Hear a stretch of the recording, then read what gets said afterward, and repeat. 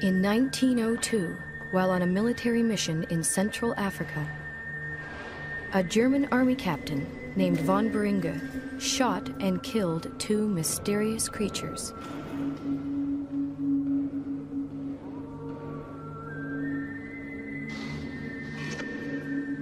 He then sent the skull and bones of one of them back home to Germany.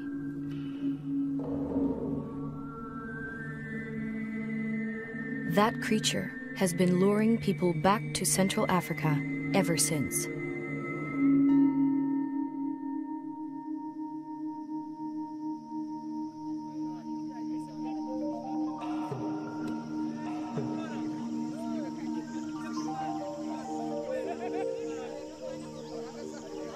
In 1921, American naturalist Carl Akeley made his way to the gorilla's ancestral home.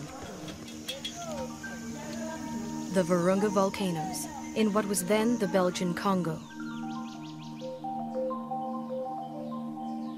Akeley brought a movie camera to document his visit, and a little girl to help prove Africa wasn't such a dark continent.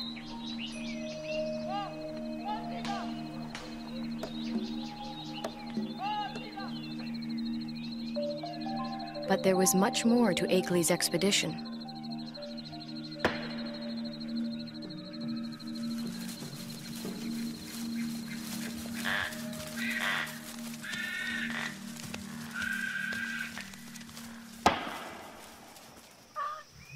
Akeley had come to collect mountain gorilla specimens for exhibit in New York.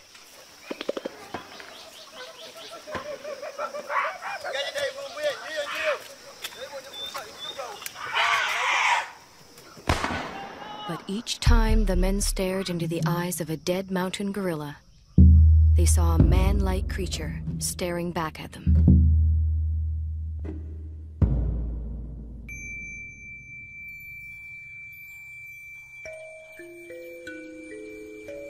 Akeley decided the killing must end. He urged Belgium's King Albert to make a permanent sanctuary of the gorilla's home.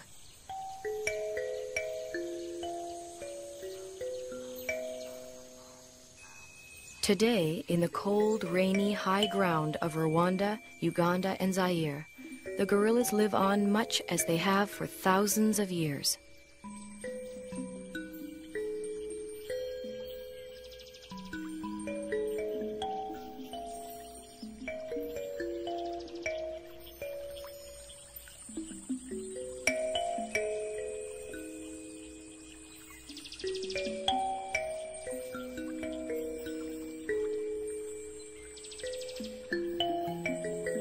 Only now their mountain home is tiny and isolated, pressed in on all sides by people and farmland.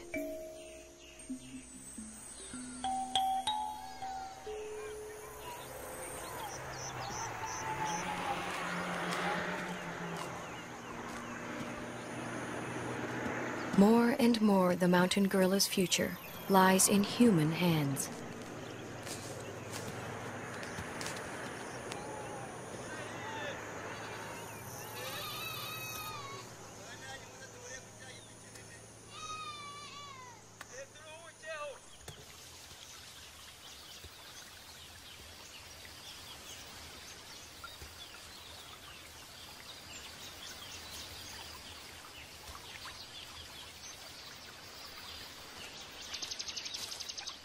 American field biologist George Schaller was the first person to study mountain gorilla behavior.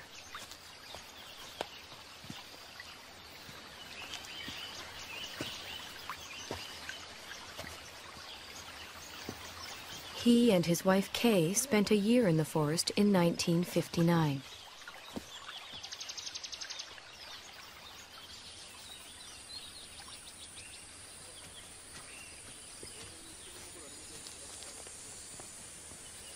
A number of other scientists have followed. Among them, current director of the Karasoke Research Center, Diane Doran. Hi. Hi. You made it. Good to see you. Hi. Hi, nice to see you. You made it just in time. The patrol's going out, and I was going out to see gorillas with Barabagwiza. Would you like to come along? Wonderful. great. Okay. Tugende. Ganda guida.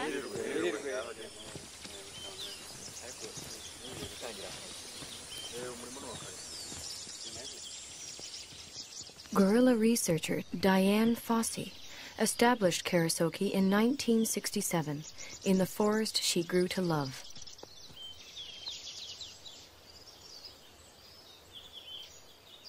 For Schaller, too, the forest became an enchanted place. Some of my most magical moments with wild animals were watching gorillas, staying with them day and night. I used to do all my own gorilla tracking. You walk along slowly, you see the broken vegetation, you smell the animals. There's the musty, somewhat sweet odor of gorillas in the air.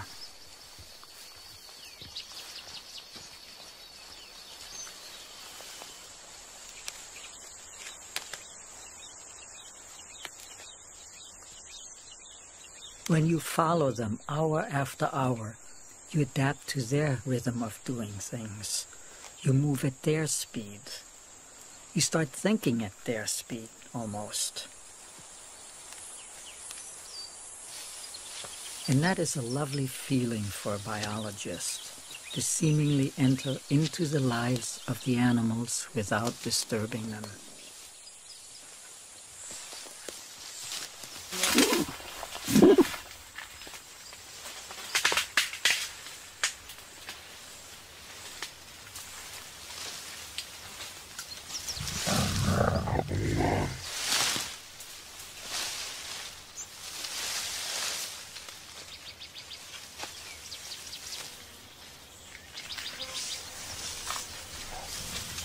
When approaching the animals, scientists try not to be too quiet.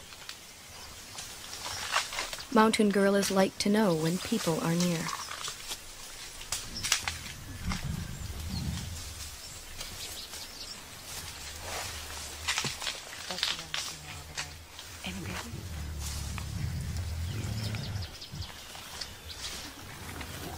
The mountain gorilla's day is spent feeding and resting. Feeding and resting, and feeding some more.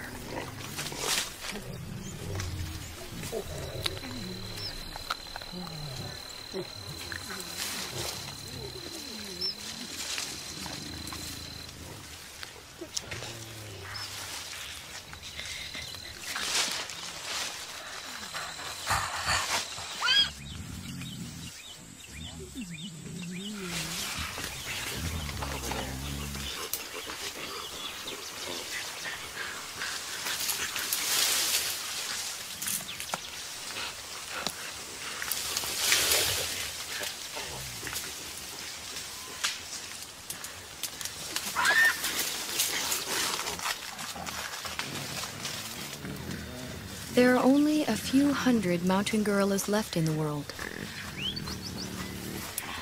Most live as part of a family.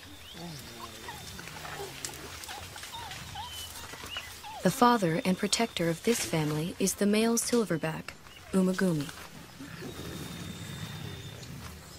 He acts as a magnet for the group. The females gather around him. Their infants and offspring gather around them.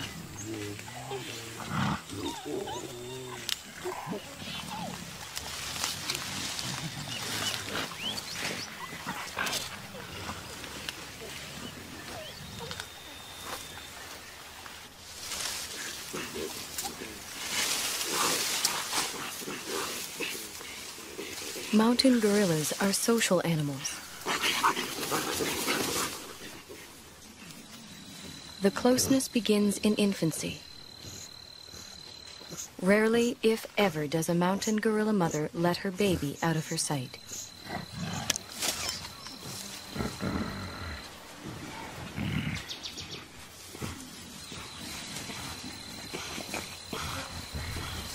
The baby, for his part, likes nothing better than to make contact with the other members of the group.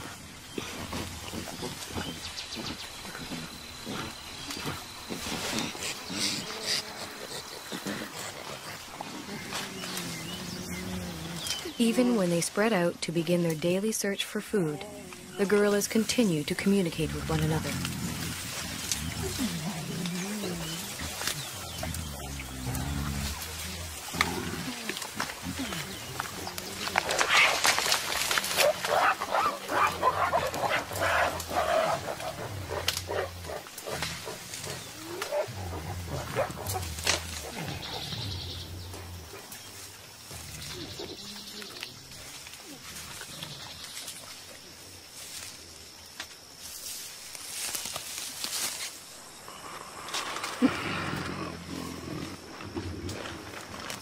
While the adults devote most of their waking hours to foraging for food, the youngsters devote most of theirs to play.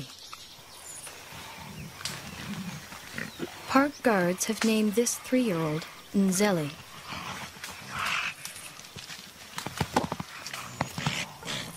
They call his friend Imvura.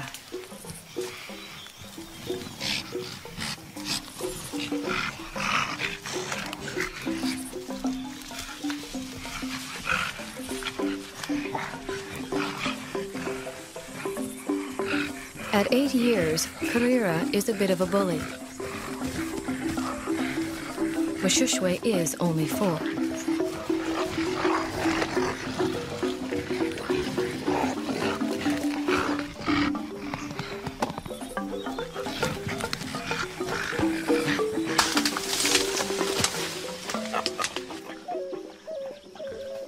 The games they play help the youngsters determine their status in the group.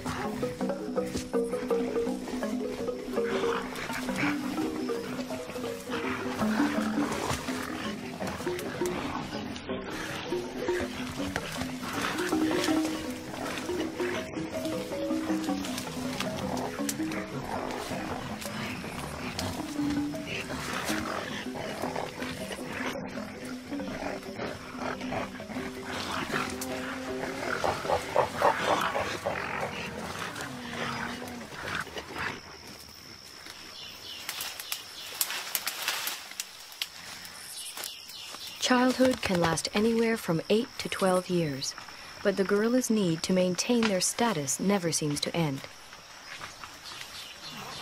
Any opportunity to reinforce the hierarchy is seized upon.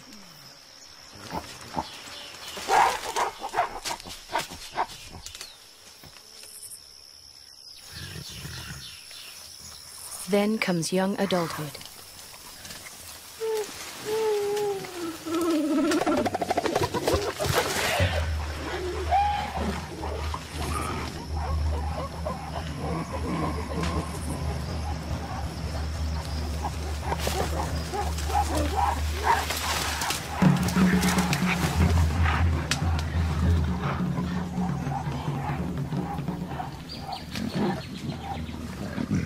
At 13, Intwari has the beginnings of a silverback and his first real sense of the power that comes along with it. He also has a dedicated young male follower.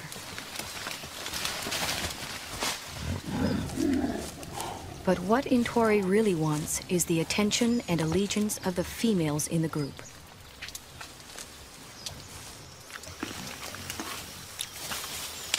Umugumi doesn't seem too threatened by Intwari's advances towards the females. Well over 400 pounds, the dominant male silverback could easily discipline the younger one, or throw him out of the group altogether. For now, Umugumi seems content to focus on the local vegetation, of which he eats some 50 pounds a day.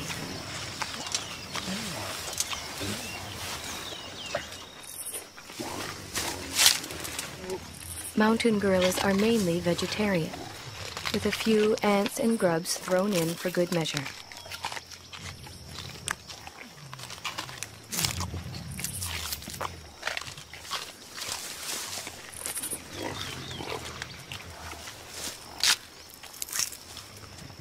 Their staple diet includes a bitter, stinging mixture of thistles, nettles, goosegrass, bamboo, and wild celery.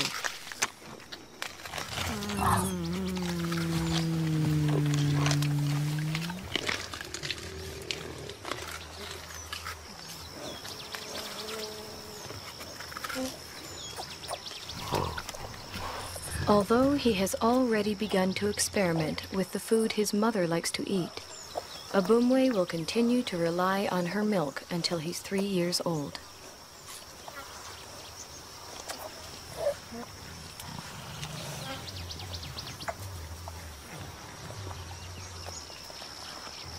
By the time he's 4, Abumwe will be strong enough to forage on his own.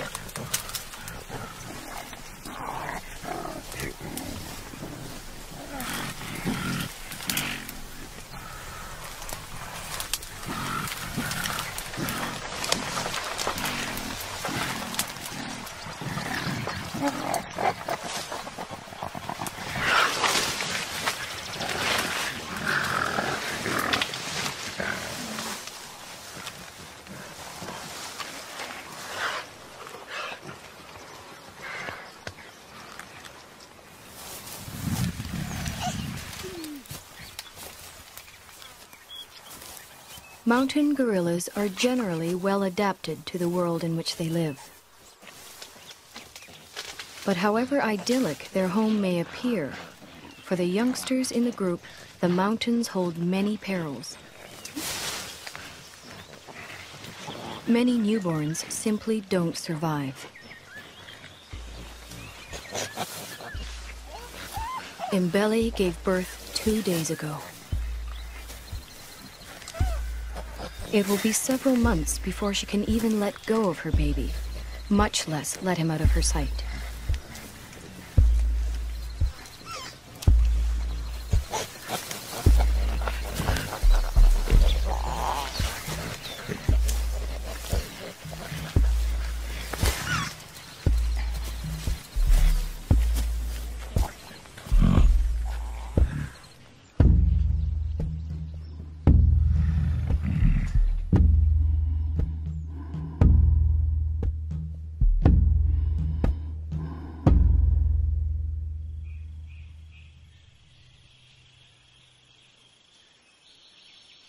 The mountain gorillas are more vulnerable than they know.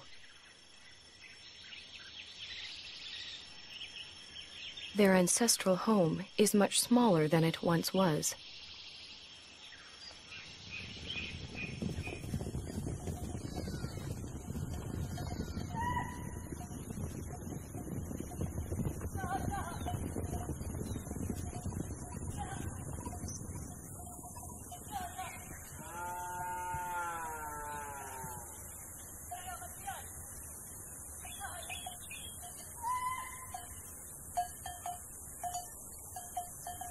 All around them, human activity is increasing.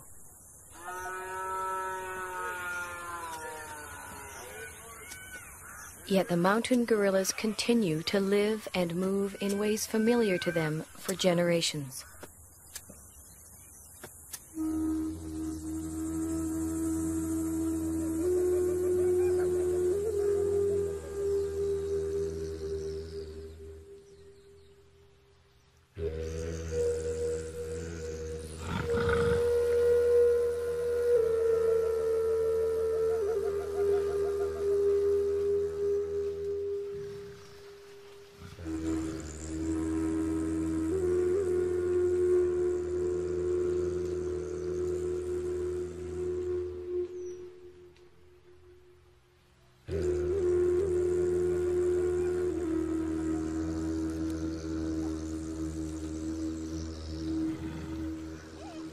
They do not distinguish between thistles and meadows that are inside the park and thistles and meadows that are outside it.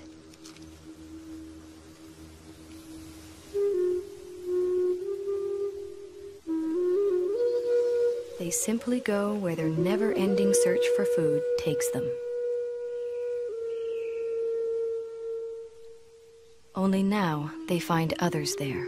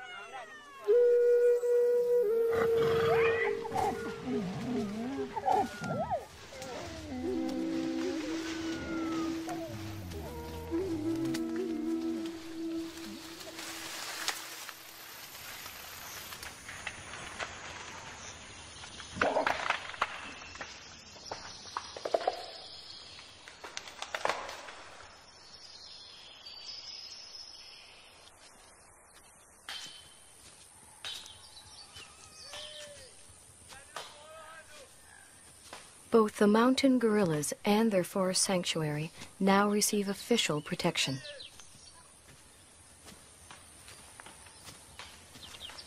Park guards and anti-poaching patrols go to the forest every day.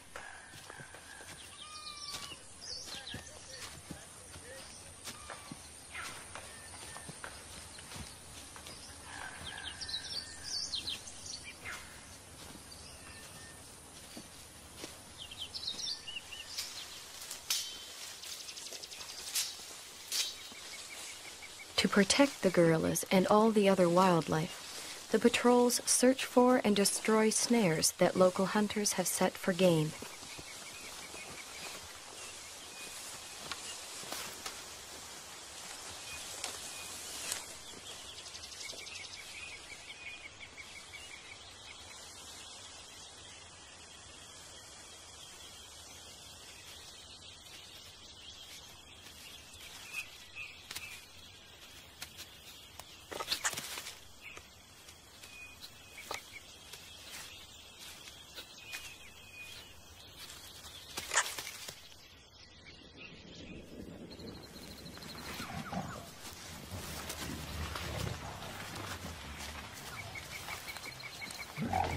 The guards search the forest, checking on the gorillas' whereabouts and welfare.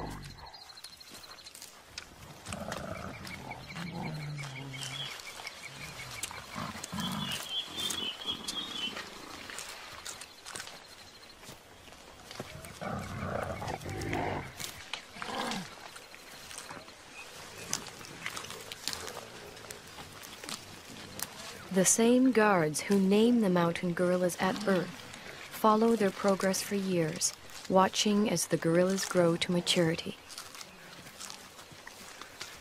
Over time, a close relationship develops, a bond between the animals and the men.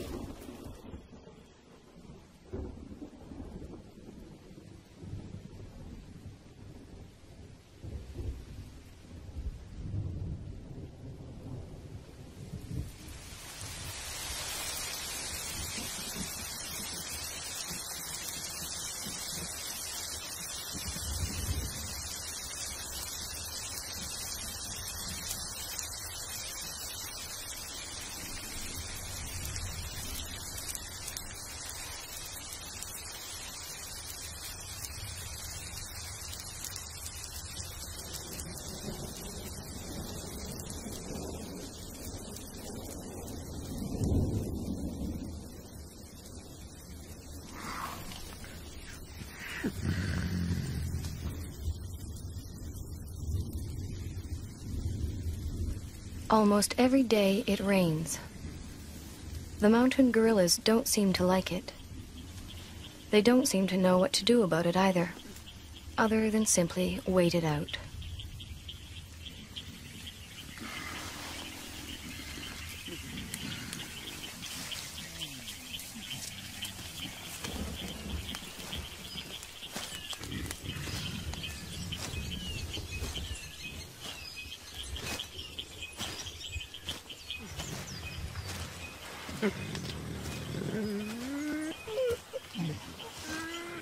At least the rain provides them with a rich supply of food.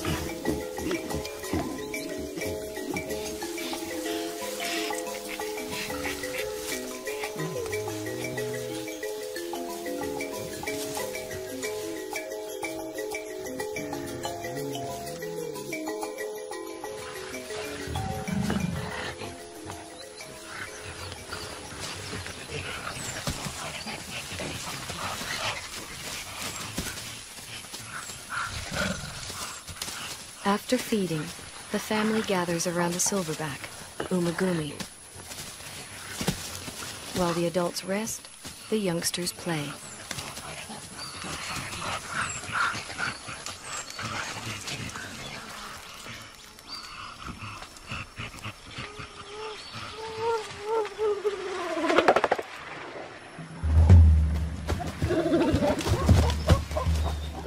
For the group's leading young adult male, it's become much more than play.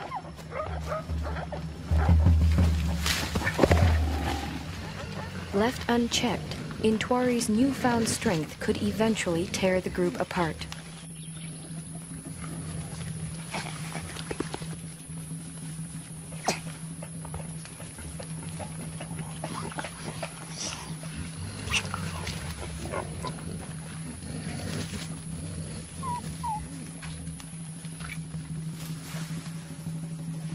The threat Intwari represents puts females such as Poppy on edge.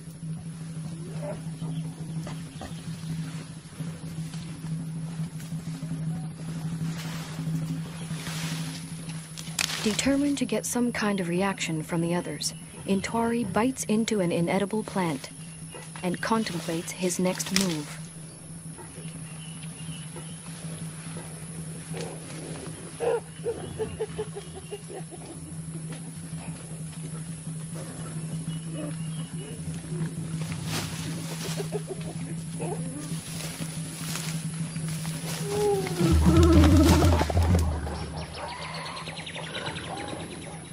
This time, even Umagumi seems uneasy.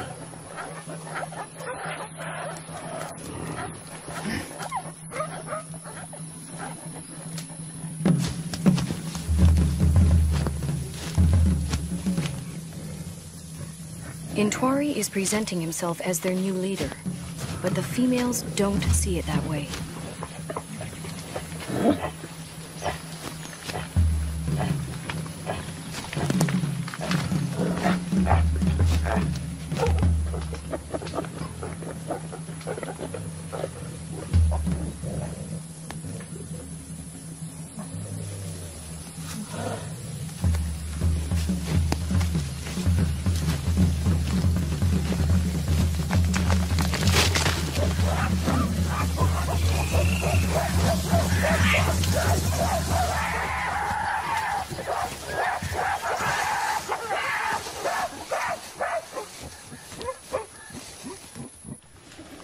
Having forced Intwari out, the group moves on.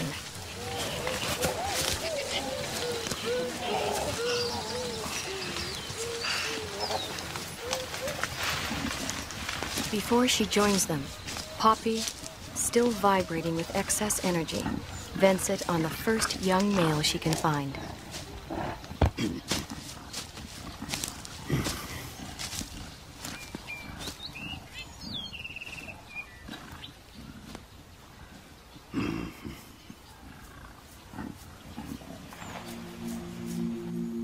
To be pushed out for good seems harsh, but what Intwari really needs now is time and space to mature, to the point where he too can have a family of his own.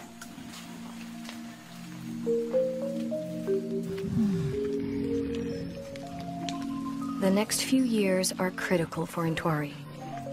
They are also critical for all the other mountain gorillas.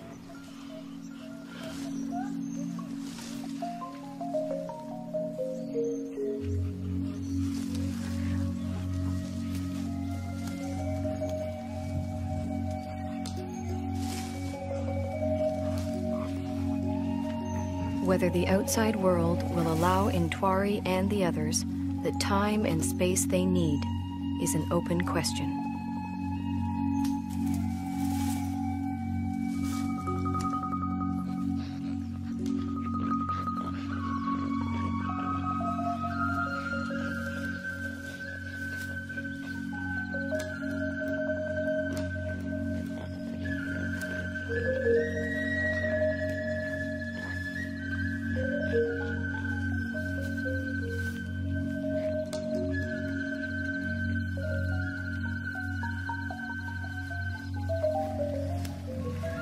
One thing is certain. If the mountain gorillas are to survive, we will have to protect them and their forest home forever.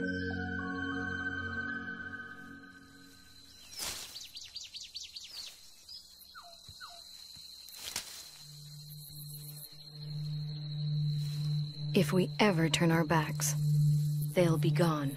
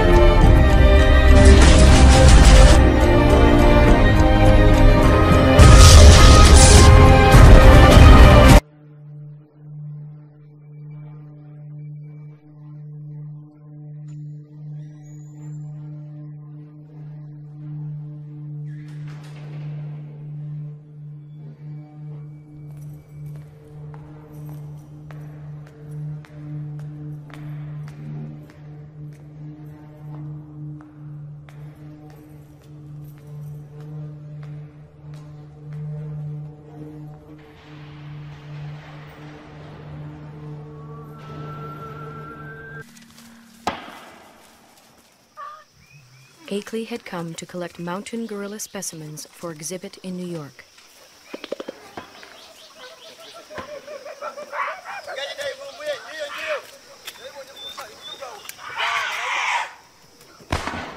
But each time the men stared into the eyes of a dead mountain gorilla, they saw a man-like creature staring back at them.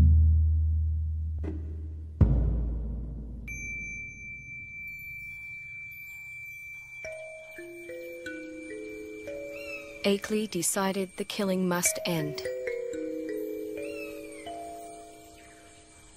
He urged Belgium's King Albert to make a permanent sanctuary of the gorilla's home.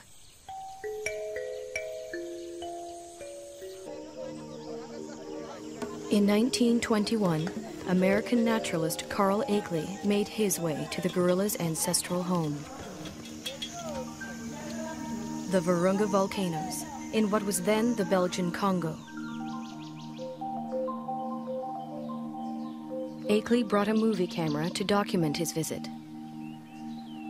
and a little girl to help prove Africa wasn't such a dark continent.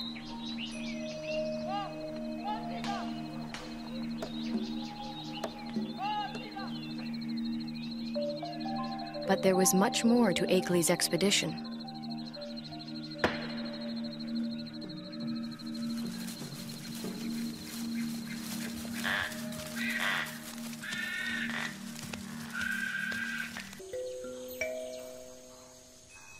Today, in the cold, rainy, high ground of Rwanda, Uganda, and Zaire, the gorillas live on much as they have for thousands of years.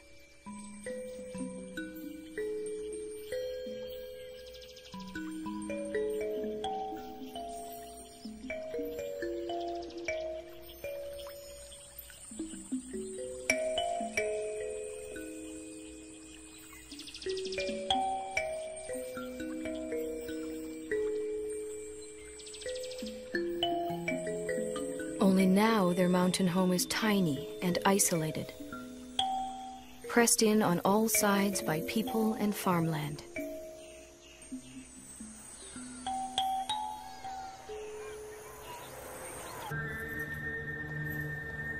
In 1902, while on a military mission in Central Africa, a German army captain named von Virunga shot and killed two mysterious creatures.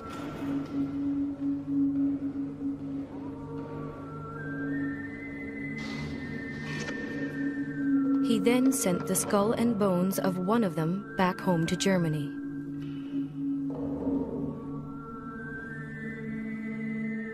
That creature has been luring people back to Central Africa ever since.